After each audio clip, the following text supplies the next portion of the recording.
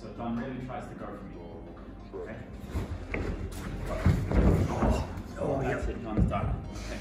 Well, let's explain what happens and how I control the situation. From here, John already picks his target. He picks the head or the torso, okay, inside his brain. So he has target acquisition. But then when I do this, it starts to give John a new target. So he just sees what's in front, and his understanding of gauging distance changes. Right now, he thinks he's got me, okay? If I do this, I replace my head with my hands, he thinks he's got me. It gives me a bit of reach.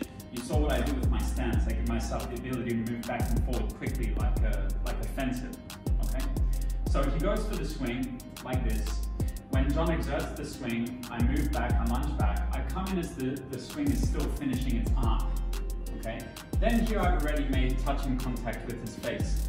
From here, even if John, can you swing full speed at me from this angle? Just swing, really swing. Like, really swing and try to hit me. Oh, that's butt fucking. Like swing really hard and try to hit me from here. John, try to hit me really hard, man. Just try to hit me.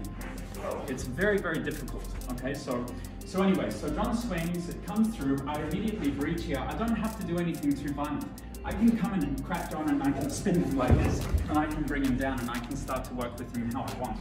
But the point remains, as long as you take the person's face after you gauge the distance, give him a target, he swings through, you make contact with his face, maybe in his eyes, maybe crack here, maybe just chop a little bit to his jaw, boom, a little bit like this, whatever you want, work this way, work with his hair, bring him down, smack him, get rid of this stick, break some fingers, whatever you want. It's how you want to work with the guy.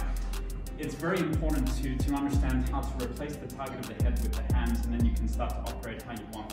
Sometimes things are not completely clean and ideal, but you can practice safely with a professional how to do these things. You can go through it in slow motion with your friends and become a little bit more sensitized towards how to work with the baseball bat.